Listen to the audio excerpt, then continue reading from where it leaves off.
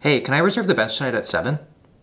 Yeah, I know I was just benching, but I just perfected this quick recovery drink. I'm feeling a PR. Awesome, thanks, Mom. Yeah, I love you too.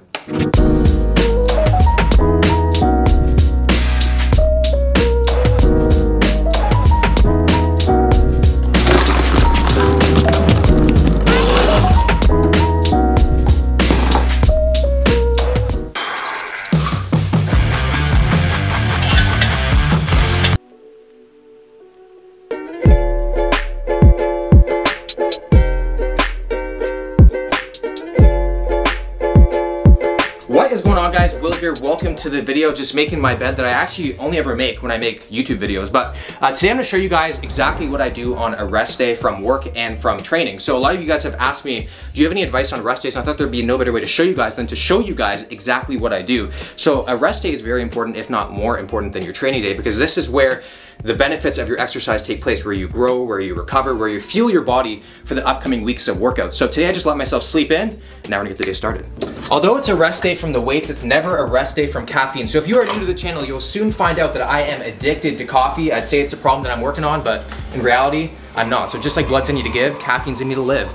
But I do not have pre-workout on days like this unless there are a few extra peaches that are getting too ripe. There we go. So first thing is first, nobody knows your body like you do. So when you wake up in the morning, it's important to assess how you feel. What does your body need to recover? Maybe you feel tired, you need more sleep. Maybe you need more food today, or maybe you're very, very sore and you need some active recovery. It could be a combination of all three of those things. So again, listen to your body. It's telling you a lot of things and it's very good at it. Contrary to popular belief, a rest day is not about being one with your couch. You can do some forms of moderate intensity cardio as a form of active recovery. It's not supposed to be difficult, although some forms of it do require things to be a little bit hard, but usually just at a moderate intensity, and there's a number of good benefits to it, like reduces lactic acid buildup, increases blood flow, it makes the muscles just a little bit more flexible, but most importantly, it's a nice break from intense training. It's nice to kind of go out and do something that you enjoy, that's just very relaxed, and it's a good time to socialize, go for a hike with your girlfriend, go for a bike ride with your family. So I'm gonna go out right now and do something I used to do as a kid all the time for the next 30 to 60 minutes.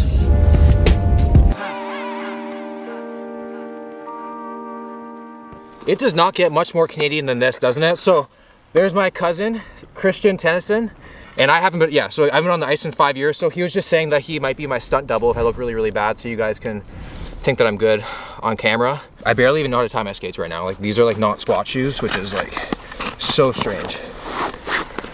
All right, let's see what happens. Let's just hope I don't fall into the lake. The sofa just doesn't crack. It'd be a good thumbnail though. Oh, here we go. Yeah.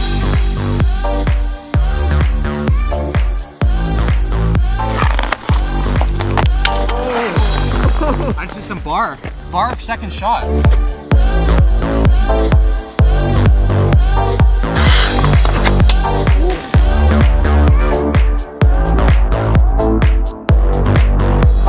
Just been playing around for 20 minutes, and this is some insane cardio, just passing the puck around. So I was number 37 back in the day, so then I asked him, what was your number? And look what he shows me, 69. He's actually number 69. So yo, you're so on brand with the Tennyson brand. It's just in your blood. Of course. Yeah.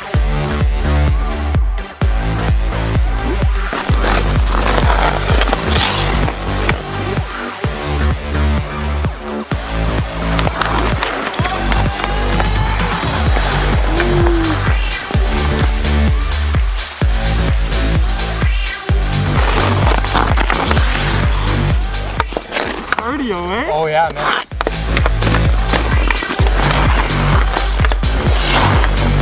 I hope skating counts your steps. It does. Did you count your steps? There you go. Right on. Right on. Oh. It's kind of iffy though. Yeah. You work way harder, yeah. And when you look at your steps after, it's you've done only 2,500 an hour. It's not the sport for me then. Oh. But if you look at your Apple Watch, at a practice, when I used to wear my Fitbit, yeah, at a 2-hour practice, I'd burn 700 calories. Oh shit. Yeah. It was good. It's a good workout.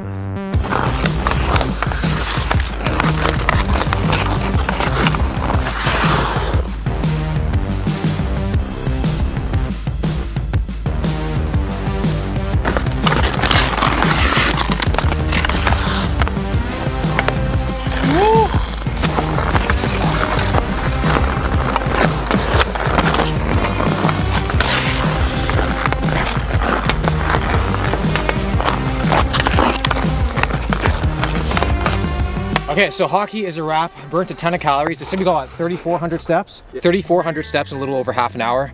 You know, doing things like this, it actually made me a little bit emotional. I miss this so much and it put me in a good mood. And you know, when you're in a good mood, you tend to eat better, you tend to be more productive. It spills over into every other aspect of your life. So, you know, if you have a day off, do some stuff that makes you happy, and it's really, really worth it. So I'm gonna go now and get the first meal of the day.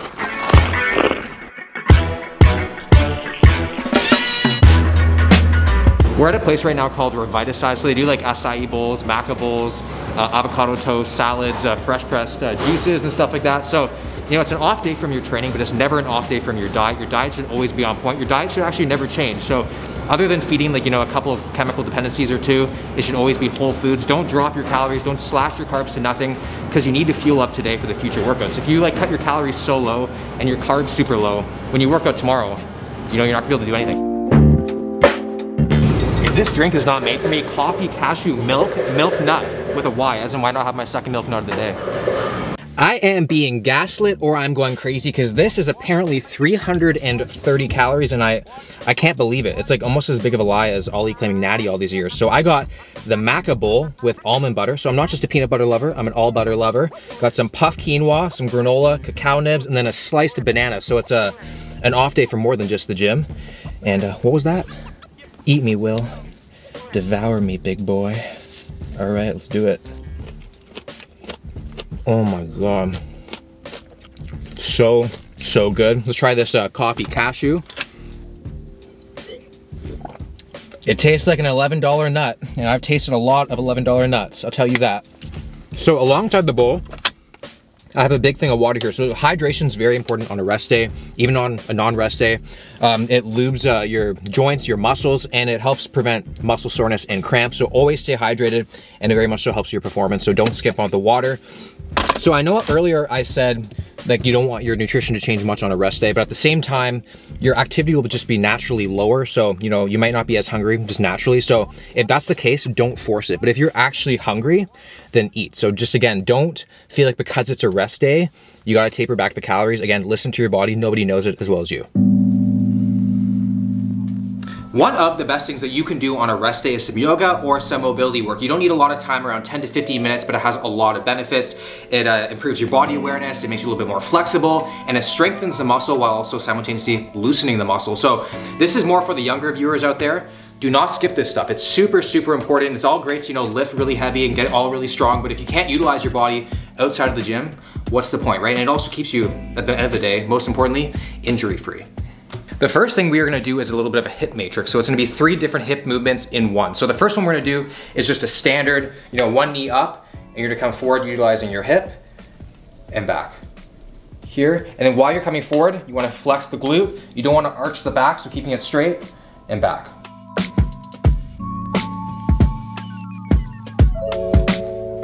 The next one we're gonna do is the leg that's down, this arm's gonna come up, you're gonna come grab it with your elbow, forward, bend. So you're gonna feel a massive stretch in your lats as well as your hips, and then back.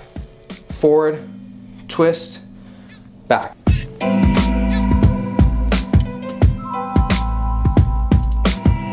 And then the third one, you're gonna have to take the leg 45-degree angle. You're then gonna twist, arms up, forward, back. Come back and reset. Twist, up, forward, back. So we're gonna do all 3 of those. You're gonna do 5 of one, 5 to 10 of one, then switch to 5 to 10 the next one, 5 to 10 of the third one, and then your switch legs. And yeah, depending on how loose you are, you wanna go towards the higher end, like 10 reps, not that loose, 5 reps.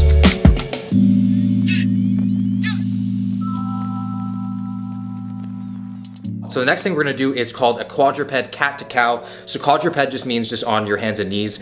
And so the cat is gonna be this. So you're gonna come, back's gonna come round, chin's gonna come in, and then you're going to the cow, back's gonna round, chin up, just like that.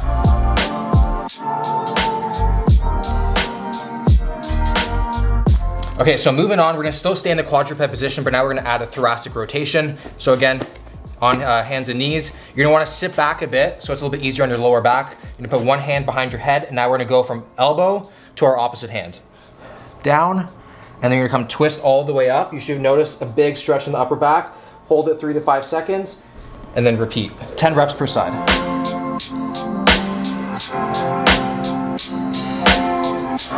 Last thing we are gonna do is called the side lying windmill, around 10 reps per side. Very good for your shoulder mobility, which I'm lacking tremendously, and just good for your back, your lats and everything. So you're gonna need a foam roller. If you don't have one, just something to kind of have your leg raised up, and then just use your mat as kind of like a little bit of a pillow. So we're gonna lie on our side. Top leg's gonna come up onto the foam roller here. And what you're gonna do is you're gonna come all the way up like a windmill. And as you're coming, you're slowly gonna rotate. My shoulders are so tight. And there we go, all the way. And then slowly, we're gonna come all the way back. You notice a big stretch right around right here. And then reset. And then 10 times per side.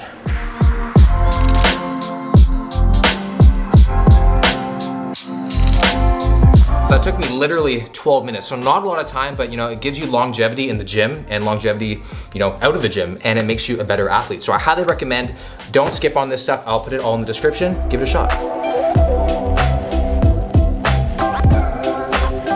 Back at my house right now, a lot of you guys ask me, why do I always come back when I have my own condo? It's because I love being here and I love my family, and hopefully they feel the same way. So I have been on a vegan kick lately. Why? I know not, but for lunch today, we're gonna make a white bean, artichoke, basil, flatbread. It doesn't have to be white bean, it could be black bean, it could be red bean. You know, I don't discriminate. You know, I love tasting the rainbow. So very simple to make, around 10 minutes. I'll show you guys how to make it right now.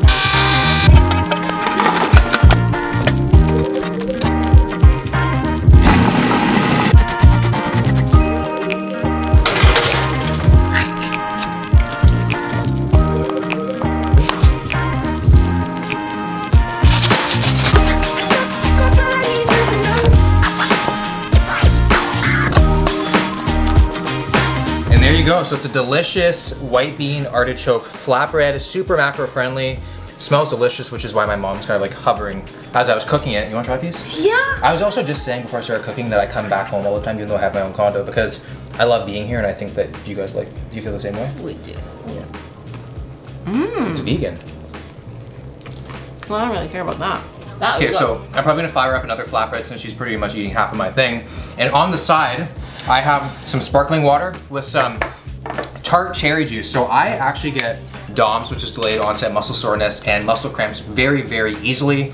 And by adding this into my routine, it's actually reduced greatly. It's a very good anti-inflammatory. And I know I say to not drink your calories, but I literally put like 2 ounces into the cup. It's around 40 calories, and it's not much, but I've noticed it's actually gone a long way. So if you cramp a lot, you get sore a lot, recommend checking it out. On my off days, I like to focus on my other passions, that being video, editing, getting better with my hands, and cooking. So I'm currently doing an online course right now with Skillshare, which just happens to be today's video sponsor. So Skillshare is an online learning community with thousands of different courses to learn new skills. So the course I am doing right now is called Visual Storytelling with Final Cut Pro X. And a lot of you guys ask me, you know, well, I want to start YouTube, I want to get good at editing, what should I do? And I think this is the place to go. So the first 1,000 people to use my link in the description will get a free trial of Skillshare Premium membership, and after that, it's only $10 a month. So if you're not into video, if you're not into editing, that's totally fine. They have courses on business, finance, self-improvement, pretty much everything. So again, check out the link in the description, sign up today, you won't be disappointed.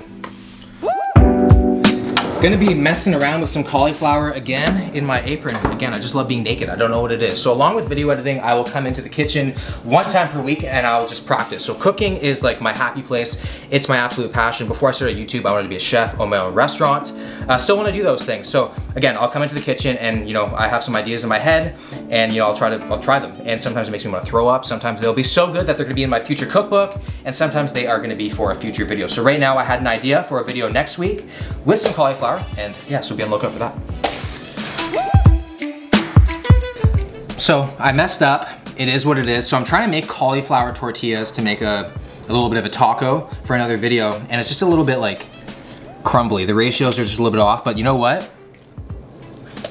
The flavor is there, but you know what? I'm not upset. This is what it's all about. You mess up and then you just keep on learning. So I will get a recipe for this. It will be in a future video.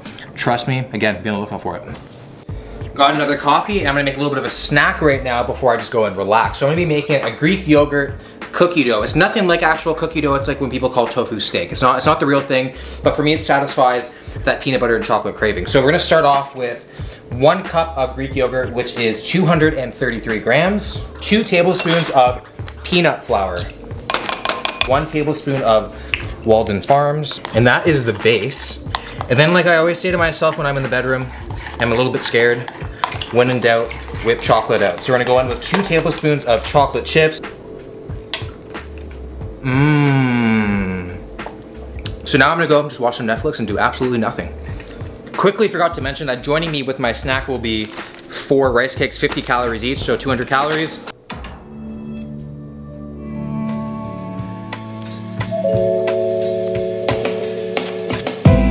Eat, sleep, work, repeat. That has become our life now. We live in a culture that prioritizes productivity over mental health, which oftentimes leads us to overwork ourselves without prioritizing our mental health the way that we should. Sometimes the most productive thing that we can do is actually just to, you know what?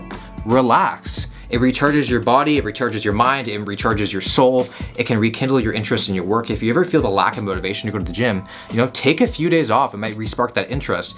It can improve your performance in a bunch of different aspects of your life, making you work more effectively and efficiently. But most importantly, simply relaxing can save your health.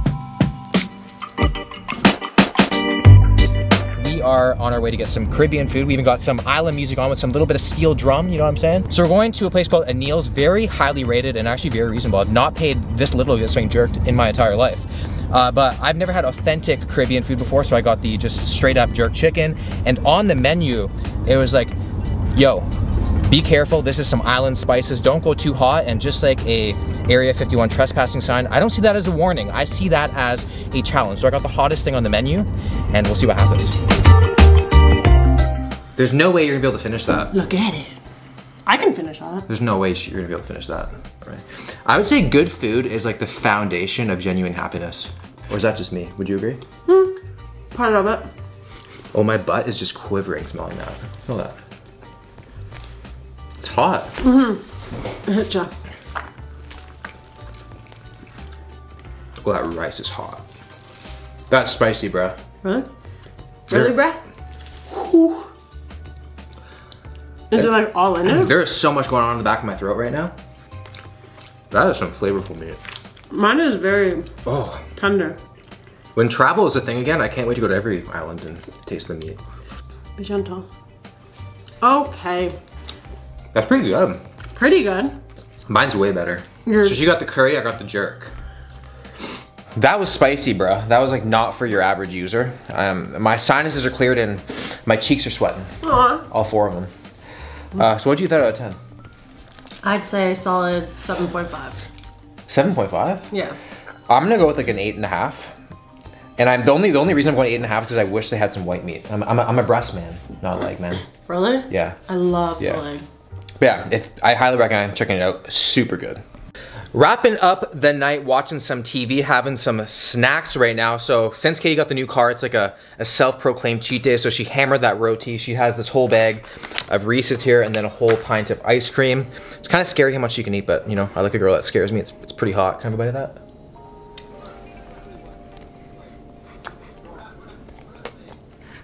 All I can taste is Anil. I gotta rinse them out of my mouth.